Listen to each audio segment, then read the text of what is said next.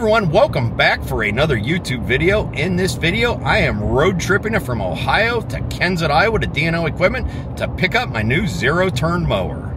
Now you may be wondering, why am I going all the way from Ohio to Iowa to buy a zero-turn mower?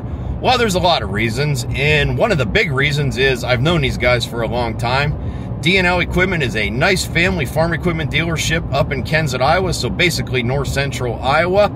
And they've always treated me good when I called on these guys as a service rep with Versatile. They've recently taken on ALTOZ tractors, and I just remember when they got this zero-turn mower in years ago on tracks, probably going back, I don't know how many years they've been selling them, but a long time. I was here and I was checking it out in their shop. I really liked it. At that time, I did not have a lot of yard to mow, so I didn't really need a zero-turn mower, but now I'm mowing about 4.5 acres and I need to speed up my mowing time. So we've been talking here, and last fall when they was putting in their order for the 2024 season, they asked me if I was still interested in one. I said yes. They shot me a price. I thought the price was pretty fair, so here I am going to get it. Kensett, Iowa, where the sun is always shining.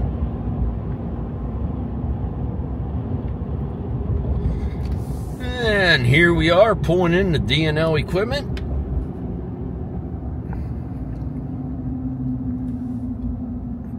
Man, they got a row of tractors here. Check that out.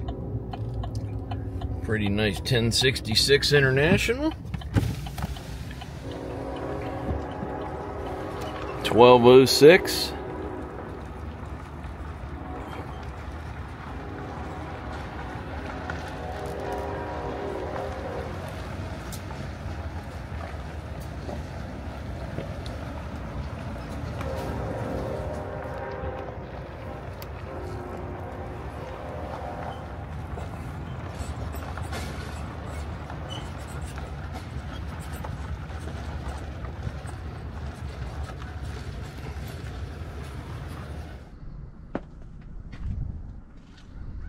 All right, here she is, the old TRX766i.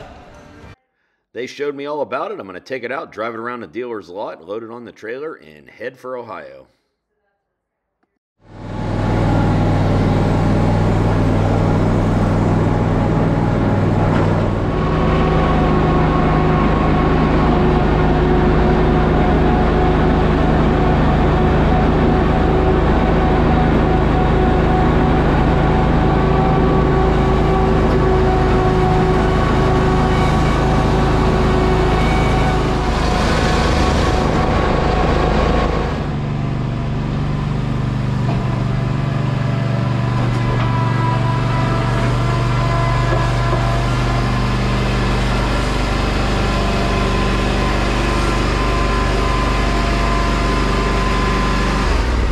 We had a fairly mild March and a lot of stuff started to green up. Several people in the area have mowed their yard up to 2 or 3 times already. I haven't mowed yet, but today is April 7th, so I think today I'm gonna mow. I just put urea on my yard about 10 days ago, so things are greening up real nicely here. We're supposed to hit 70 degrees the next couple days, so I'm gonna go out and give her a try today, so come along. Well, here it is. So this is the ALTOZ TRX766 series. As far as I know, this is the biggest model they make. Now, these are built out of Greenbush, Minnesota, and you can get these with either tires or tracks. I wanted tracks just for something different. The tracks are supposed to be better on slopes and whatnot. So just starting in the front here, this has the 66-inch deck on it. So they have 2 different decks. The lawn deck that I have here, or for a finish, a turf finish, or you can get a heavy duty one for taking down brush, small trees, stuff like that. Here's a look at one with the heavy duty deck on it, so you can see the chains up front there. It has breakaway blades, made for mowing heavier stuff, even some small trees. And then also notice the tracks on this one. It's a more aggressive track than mine. So I have the turf track. This is the more aggressive one. Up in the front here, as far as I know, these are solid tires. You cannot put air in them. And there's a little bit of suspension or cushion built in here in the front. Smooth out your ride. And then we got the track system right here. So let's just go ahead and see how wide these tracks are. So it looks like these tracks are about 11 inches wide. And somewhere, I'd say over a 2-foot footprint on the ground. There is some suspension built in back here on the tracks as well, so this thing should ride really smooth. For the power plant back here, it has a Kawasaki FX1000V motor. I think this thing is rated at like 38 or 39 horsepower. The only option I got on this, as far as I know, is the rear hitch here. Dealer put that receiver on. They said they sell a lot of those. I guess if I ever did get this stuck or wanted to pull my yard roller around, whatever, I can put the receiver hitch in there and go for it. Of course, it's got the ROPS that you can fold down if you need to. 2 fuel tanks on this thing, 1 on each side. And it looks like this mower weighs around 1,600 pounds. So it's a pretty good sized machine. I really like the looks of it. That can flip up out of the way if need be. It's got a nice seat here that you can adjust the weight, slide the seat back and forth. Has an armrest on each side. And just sitting on the machine here, we'll take a look. So to let the mower deck down, push on there, unlock it, and let the deck down. To raise the deck, simply push forward and it'll lock into place. Now I guess they do make an electric lift for it. I didn't think I needed that.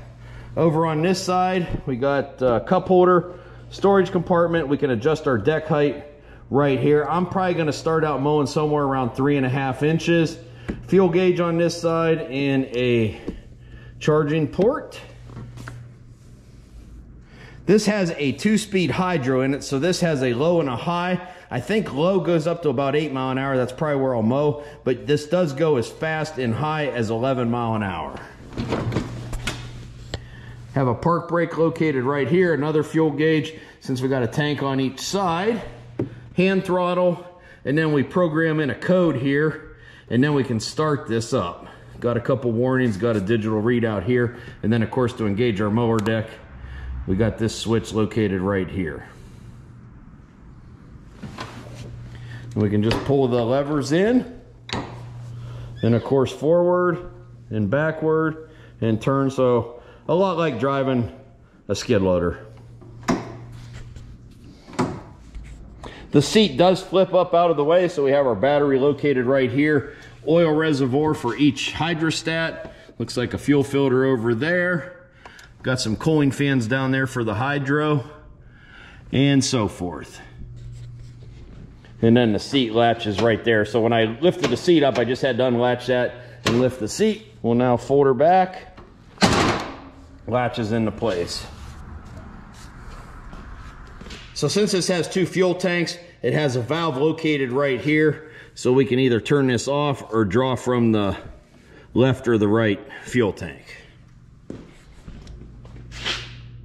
When I picked this up at D&L Equipment, they gave me an accessory catalog for this. So a couple things that I ordered, and I have to install them yet, is since this is on tracks, it says it can mow a 25-degree slope. With these, you're not supposed to go over that, but they actually have a slope meter that bolts on here. So I did order one of those, and then I also ordered a light kit, and it looks to me like the lights mount on each side. Sometimes I do have to mow in the dark. As I said earlier, I've never had a 0-turn mower before. This is a first for me, but really looking forward to it. And I have a little over 4 acres of grass to mow here, and I wanted to speed up my mowing time. With the Massey, I enjoy mowing with it. It just takes about 4 hours, and sometimes I don't have 4 hours to mow the yard. So I'm hoping this is gonna cut my mowing time in half, maybe more. We'll find out. And the gas caps have a tether on them, so you should not lose one.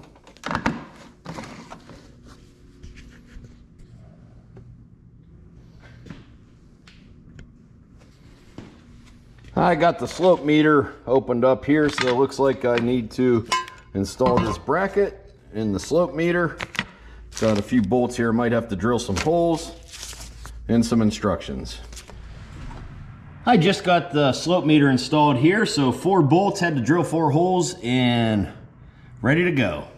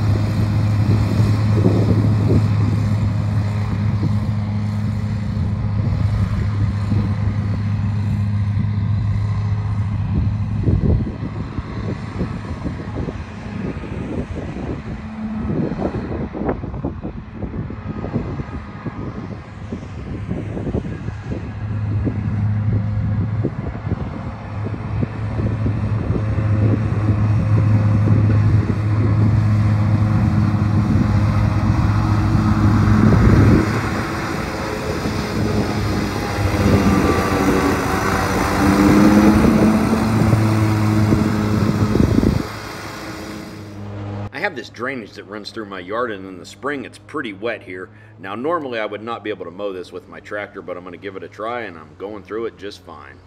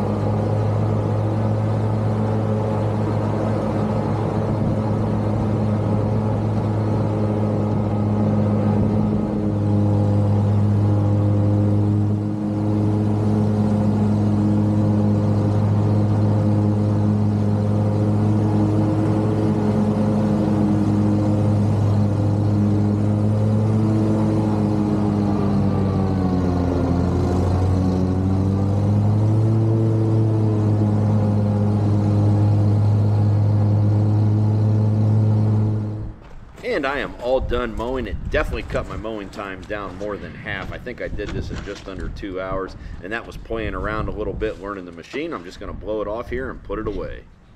I know there were some comments when I posted a picture of this about the tracks tearing stuff up. I just thought I'd make a turn in the garden here and show you what it did. Here's a look at my yard after I finished mowing it. Looks pretty good, and I'm just going to show you where I turned on the end here, because I know there was people making comments that this was going to rut up my yard, tear my grass up and stuff. Now, I was kind of doing a 3-point turn, but overall, I don't think it tore the grass up any worse than anything else. We'll just walk through the drainage here and I'll show you the job it did. Now, I could only mow part of this with my Massey tractor last year when it was real wet in the early spring, and I had to come in and finish it off with the string trimmer.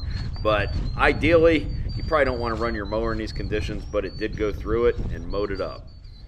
Now, it did take a little power when I went through these waterlogged spots, just that water coming up under the deck and so forth, but it didn't track nothing up, and I was able to keep on mowing. All right, I got done mowing with it, and overall, I really like it. If I had one complaint on the whole thing, my only complaint is I got done mowing way too quick. I still want to keep driving it, so if a neighbor or something come over and said, hey, can you mow my yard, I'd probably do it, because I didn't get my fill yet. But I'm sure by the end of summer I will. But overall, great machine. I'll be doing more videos of it as I put more hours on it through the season, whatnot, but did everything I wanted to do, and it did it pretty fast. Thanks for watching this video.